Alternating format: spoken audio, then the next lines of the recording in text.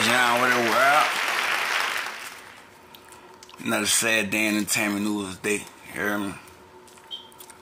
Paul Sorvino, an opposing actor who specializes in playing crooks and cops like Paul Sorvino in Goodfellas, and an NYPD Sergeant Paul Sorvino on Law and Order has died. He was 83. Sad news in entertainment today. My prayers go out to his family, his fans, friends, loved ones, you heard me? Y'all let me know what y'all think about this, man. Good actor has left us and went on to the afterlife.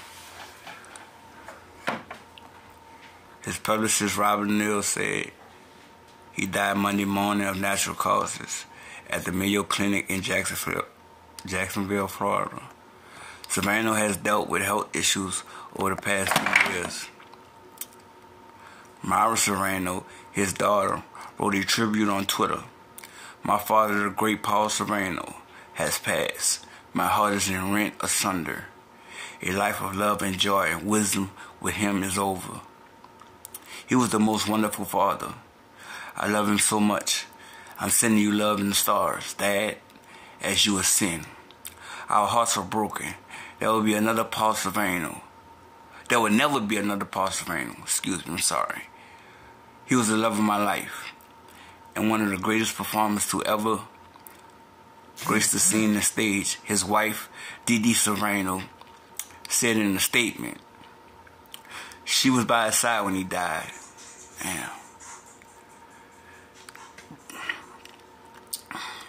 In his over 50 years in entertainment business, Sorvino was a minstrel in films and television, playing an Italian-American communist in Warren's Betty's Red, Henry Kissing, and Oliver Stone's Nixon, and mob boss Eddie Valentine in The Rocketeer.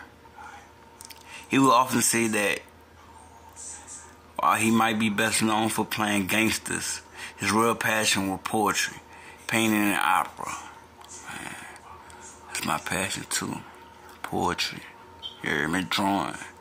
Yeah, I'm a hell of an artist, you hear me? Yeah, look. I do poetry, you hear me?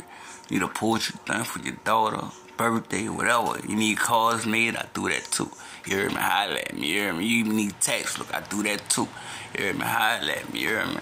Y'all go, you know what I'm saying? Follow my Instagram. You heard me? Add me on Instagram at JSLABB18. You heard me? Yeah. I'll show love, you heard me? But shed light on this situation, you heard me?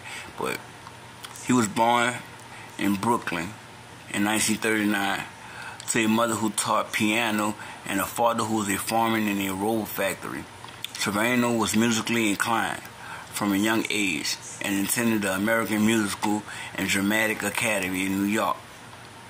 But he fell for the theater, He made his Broadway debut in 1964 in Bazaar, and his film debut in Carl Reiner's Where's Papa in 1970.